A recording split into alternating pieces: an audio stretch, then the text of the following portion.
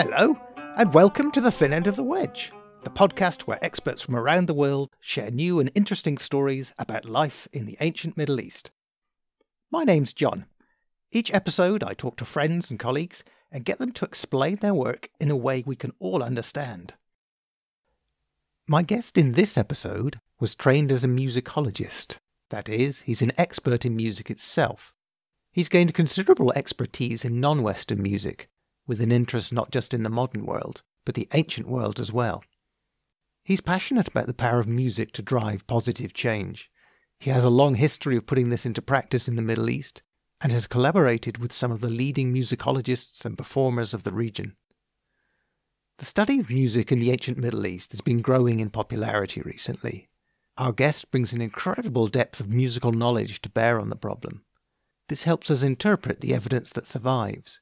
He's reconstructed ancient instruments using authentic materials and techniques, and has given us the most plausible reconstruction yet of a piece of music that's over 3,000 years old. In this episode, our guest mentions three important cities. The first is the city of Nippur, which you could consider the religious heart of ancient Iraq.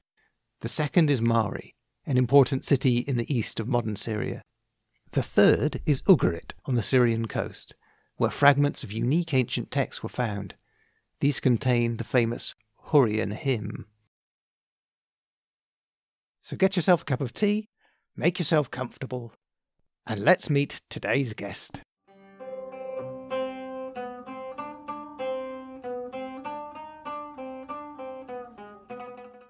Hello, and welcome to Thin End of the Wedge.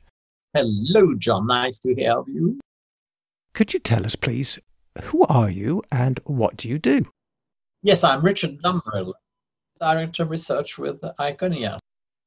Now, you're an expert in ancient music, in particular the music of Mesopotamia, right? Indeed, I am. Music is one of those ephemeral things. There's obviously no ancient recordings of music.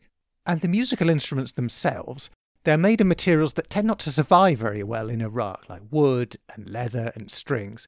So how do we know anything at all about Mesopotamian music, first of all? Well, the good thing is the language. The languages of Mesopotamia were written with a system that was called cuneiform. And we have loads of them. Loads of texts in this cuneiform writing? Yes, indeed. And a few of them have some musical content. And how can music be written down? It's quite simple. When somebody tells you 1, 2, 3, 4, 5, you can expect it's going to be a series of 5 notes. And then you make a hypothesis that they should be A, B, C, D, E, or something like that. And then you cross-examine what you have done with other texts. And when they come together, then you have something to start with. So there's a kind of universality about music that gives you a foot in the door, as it were, and then you can use the text to start to flesh out some of the detail. Well, we're all human beings, you see. So if somebody walks on your toe, you will say about the same noise in every language on the planet. So there are constant factors, one of which that most ancient civilizations would use the pentatonic system, like the Chinese do or the Scots do to this day, that is 5 notes. And then there was a transition period around the beginning of the Bronze Age when they started to use a 7-note system, the same as we use today. And we have a tablet dating from the Old Babylonian period. And on this text, it gives all the scales as we know them and which were as they were used from the Middle Ages onwards in the West. Mm-hmm. That's a very lucky find. Yeah, it's a continuity which is most interesting. How can we say that it is exactly? It's because, by cross-examining, by the fact the system works in a certain way, it cannot be anything else. That's the thing. Furthermore, we were quite lucky because we found in Nippur some mathematical texts. And these numbers happen to be the quantification, that is, the values of the pitches of the whole scale, the whole gamut. And therefore, these happen to be, you see, I got an instrument here. Here's one you made earlier. Which one I made earlier. And you see it's got a ruler on it. And if you place the numbers on this ruler and you play the music, you have all the notes that the Babylonians used to have. And these happen to coincide with the values derived from the text. So the one proves the other. So they started by number 81, which was this pitch, the lower pitch. Then the next one was 72. Then there was 64.8. Then there was 60. There was 64.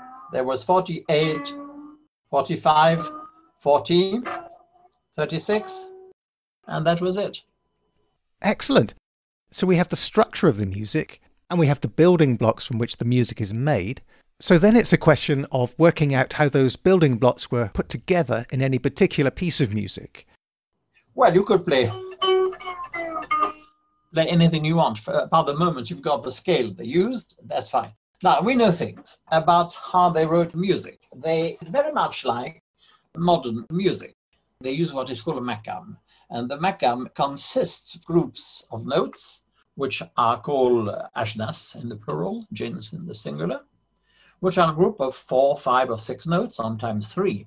And the Babylonians did the same thing. They had names of scales that we know well. They had 7 of them.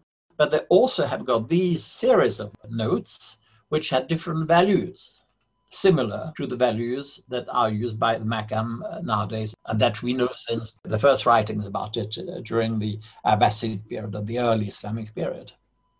And the thing which bothers us is we've got the names of intervals, but we do not know what these interval means, except for one, which is Kablitu, which means middle. And it happened that this Kablitu in the tablets gives this interval right in the middle of the scale. So we know that Kablitu is the correct term at the correct position. And we know that another one is P2, means the opening, and it's indeed the opening scale. And then we had Nishturi, which has something to do with the foot. So sadly, we only have 2 names of intervals of which we are sure. The rest are completely hypothetical. But we know from Mari, around 1700 BC, that they prefer the singers from Halep, from Aleppo, because they sang this tune, for instance, Nishturi, this little element of notes, better than they did in Mari. And today, it is still the case that the singing from Aleppo is slightly softer than, for instance, the singing of Damascus or Baghdad. So we have continuity also in all these little delicacies. So there's a genuine continuity. Yes, indeed. As well as the ancient texts, we have evidence from art of depictions of musicians and some of their instruments, and there are some musical instruments and parts of them that have actually survived. How did they help us reconstruct music? So the oldest instrument we have found, the oldest string instrument, is the lyre. And lyres looked like cows or deer. They were horned animals. And obviously they were totemistic. So therefore they used the skin of the animal to make the soundboard. They used the guts of the animal to make the strings. And they used the sculptured face of the bull to put on the front of the instrument. So when you played this instrument, it was addressed to the bull or what have you. And these instruments were observed by the first scribes who were asked to write about music. And how could they write down music? It was something terrible. Music is ethereal. It's in the air. You cannot grab notes here and there. It's impossible. But the scribes were clever, so they observed. And they noted, oh, there's a lie. It's got 2 uprights and a yoke. And along the yoke, you have different strings which are attached. So they probably would have asked to the player, oh, what's the string? And they'll say, well, this is the first string. It's called Udmu. And then you've got the second string, then you've got the third thin string. And Shachukatnu, and you've got the Hamshu, and you've got the strings of the back. And strangely enough, the Sumerian for the strings of the back are called the string of the big bottom. So therefore, we know that the string of the big bottom were at the bottom of the animal. So we know which part was the bass and which part was the treble. And of course, the system had to be linear because the yoke of the instrument is linear. So music was linear for quite a while. And then, I mean, it's a bit more complicated than all this, obviously, because there are specific adjectives which are given to each string, which gives an idea of what they would have sounded like. For instance, the first string in the front is corrected by the god Ea. The god Ea has the value of 40 in numbers, because gods have got numbers attached to them. And it happens to be also the fourth string of the instrument. And in relation to the first one, it can give us numeric values for the string in question. So this is the most interesting.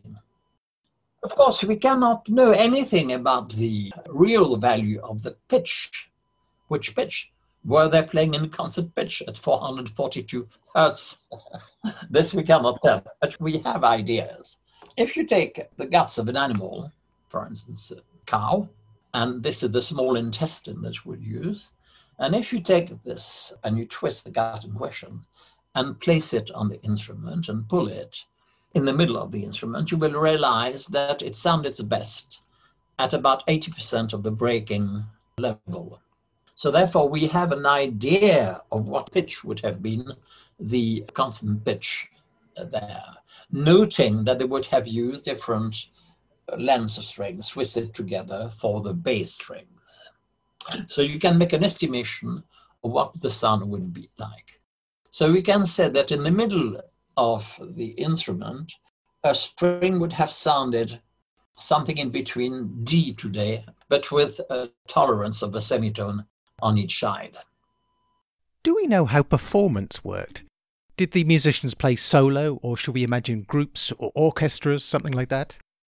It's very difficult to imagine a great orchestra without a common pitch. And to have a common pitch to be all in tune, then there must be agreements within the instrument makers so that the instruments are all made to sound from an initial pitch. And that's quite difficult to imagine at that time. However, there are other systems which we call heterophony, which means that it doesn't matter if they are tuned in another system. They will gradually, by playing together, they will eventually synchronize together and render what they play audible rather than being a total confusion of sounds. This system is observed in certain tribes of Africa today, where one starts singing and the other sings something totally different, and another one starts singing something different, and they will gradually synchronize with one another and make something coherent. So I believe that this is what might have happened in the orchestras. What we know from the archives of Mari, we know of the lives of a couple of hundred of girl musicians. We know where they were trained, in which music school. We know who was their teacher. We know what was the instrument they played, and we know how much they were paid when they finished after their graduation. And they were paid marvelously in pots of fat. We know some of them got, of course, earrings or silver or gold, but these would have been the really good ones. So we know quite a lot about all this. And most interestingly, we know about instrument makers, because among the archives of Mari, we have little tablets which say, oh, Mr. So-and-so has ordered 2 hides of goat to mend an instrument X. But as we don't know the instrument, we can guess that from the size of the hide, it must have been not too big an instrument. So this helps us knowing what type of instrument. And also we know what glues they used. We know also how they treated the leather. Was it tanned? Was it oiled? If obviously the leather was oiled, it couldn't be glued, because glue and oil do not work well together. So therefore the hide had to be nailed, as on a drum. And if on the little lutes, it could have been glued simply. So therefore we know that it would have been tanned and not oiled. So we know quite a lot about it. And we know about a dozen instrument makers during this period at Mari. We don't know how much they were paid. They were not specialist makers. So you see, therefore, we cannot assume that instrument makers agreed altogether to have instruments sounding the same. So therefore, the notion of orchestra is difficult to understand the way we understand it today. What different kinds of instrument did they have, and what were they used for? We are quite sure, for instance, that the big lyres were mainly used earlier and in the temple and with big drums. That's for certain. Then we know the smaller ones was for the court, and the lute was not a very popular instrument at the court. It was considered more as a vulgar instrument for street players and the like. And the same thing went for the flutes, which were considered more as the shepherd's instruments and were not really accepted at the court. And indeed, we have very few terms for these type of instruments. Now, the Hurrians were a short-lived civilization in their location at Wedge, and their city was burned down by the Egyptians, and there was a library in the corner of a room where the French team discovered in the 1950s fragments of 29 tablets. We were only about to reconstruct one tablet out of this lot. And this tablet contains a song. There is the musical notation on the top part, and on the bottom part of it, we have the lyrics. And this is the oldest song ever written. So what date is this tablet? How old is it? 1400 BC, 1300. So the Hurrians had a language. Nobody knew what it meant. And I had a look at it, and I discovered that it was Babylonian terms that were used for the music, but the case ending of the word was not Babylonian. Instead of a kablitum, it was kablite. And you got the term of an interval, and then you got numbers after each of these intervals. So the reconstruction consisted in taking the number of notes in the name of this interval, and the number is the length by which the last note of the interval is to be prolonged. For instance, if you got kablite 3, it would be ta-da-da-da, 1, 2, 3. Kablite 2 will be ta-da-da-da, 1, 2. And kablite 1 will be ta-da-da-da-dum. And having done this throughout each of the lines, I realized that the first line has 72 beats, and the other lines in the middle had 36 beats each, and the last line had 72 beats. So the first line consisted twice 36 beats, the interlines of 36 beats, and the last line of twice 36. So this is not to be taken coincidentally. So as we did not know much about the Huron language, I could try to fit in the lyrics with the music. This enlightened us as to the vocalization of Huron, and this was most interesting. But not being an expert in Huron, I left this to the specialist in the Huron language. But it gave us an idea for how it worked. So I was able to reconstruct the piece from this. It took me ages to do it, of course. I first produced publicly this piece in 2011 in Damascus at a festival in front of the leading musicians of the Middle East. So I was quite worried about this. I said, I'm going to play it. I said, they're going to hate it. Oh, no. So I was quite tense, and I played it. And suddenly they were humming with it and clapping their hands, and as if they had known it from all their lives. And they said, oh, this interval, the third note should be like this, and this should be like that. So they gave me indications of how it should be played. And therefore, their indications helped me to modify certain of the pitches in the groups of notes of the intervals and to reconstruct it. And I submitted the reconstruction to them, and they were quite pleased with it. And was it the way it was played 1,400 years BC? I'm not sure. But the way they guided me through the reconstruction of this piece was certainly guided by a long heritage. Terrific. So you have a plausible piece of ancient music. Of course, there's a lot of opposition to my interpretation. Some people are on the opinion that all the intervals of the note should be played as harmony, which is highly doubtful. But nevertheless, they prefer to hear bling, bling, bling, bling, bling, bling, bling, bling, bling, bling, bling, bling, than something melodious. Can you say something more generally about how we assess the various different modern reconstructions of ancient music?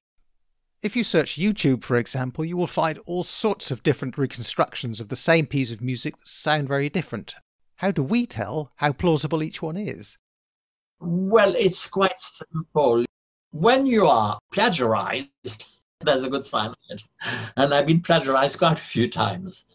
It is a good sign of authenticity, I think. Okay, very philosophical. Well, there are mainly two schools. There's the school of Professor Kilmer, who thinks that the intervals are to be played together as something harmonic. But this is a proposition which is rejected by most serious musicologists. And also the way she understands the intervals. For instance, she uses intervals for 1400 BC from what she knows about a text which is from the middle of the first millennium. So it's very difficult to be certain that the way in which music theory worked, with 1,000 years difference. For this, I cannot accept. We're going to play an excerpt from your reconstruction of the Hurrian hymn. Could you just introduce it for us, please? The Hurrian hymn is probably written in 1400 BC or there around. It is written in the Hurrian language, and it turns out that the singer, whose name is Ibn Habib, comes from Armenia. And it's most interesting to have basically a woman singing, and she is originally from the place where these people came from. And she is a remarkable, very nice soprano. She's doing a PhD at King's College right now, but studies musicology with me, and especially in respect of the Armenian heritage.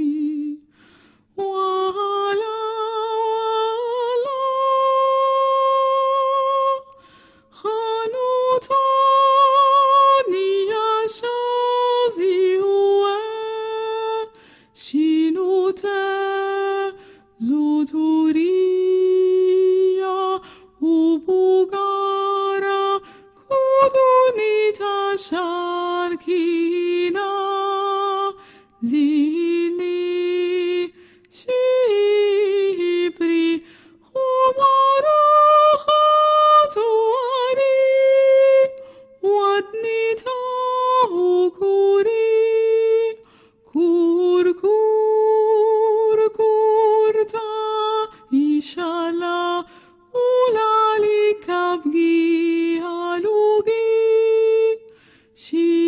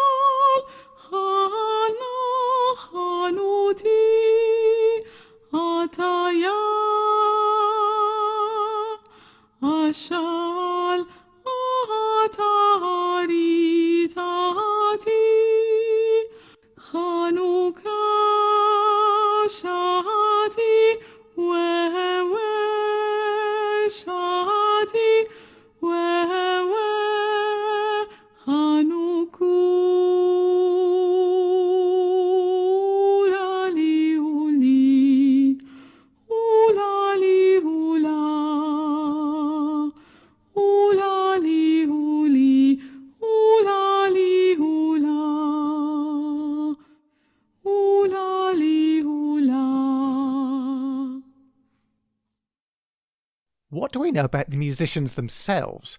Is this the kind of job that would run in the family, or could anybody do this? And what kind of training would you get as a musician?